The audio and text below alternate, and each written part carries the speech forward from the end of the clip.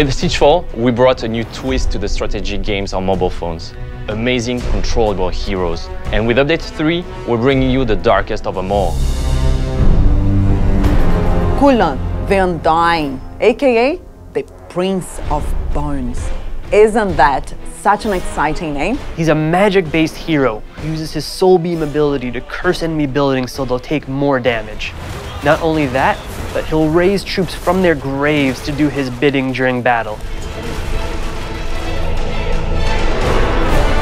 What we wanted was a new and exciting environment, one filled with wrought to adventure and danger around every corner.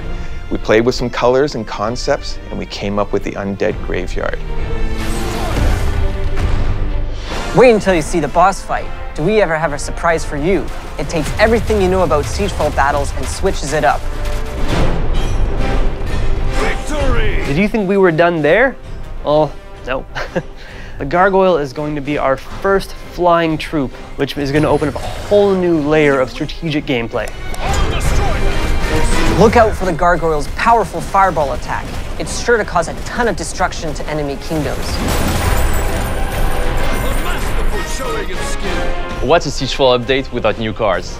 We brainstormed some great ideas and came up with new cards that are going to spice up your battle deck. The Phoenix is the new ultimate card everybody will want in their deck. It's a fiery bird of destruction and healing potential if you time it correctly. The surprises aren't over. Imagine if you had someone to collect resources for you while you're battling through the divided lands. Well, that's happening. Meet our tribal monkeys, who've come from a far-off land to pay tribute to you as a great ruler. You'll find them around your kingdom willing to go on missions for you to bring back well-needed resources. Pay them in gold, because for some reason they don't take bananas. New hero, new chapter, new missions, new cards. We haven't had tribal monkeys. So guys, I really have to go now. I gotta play.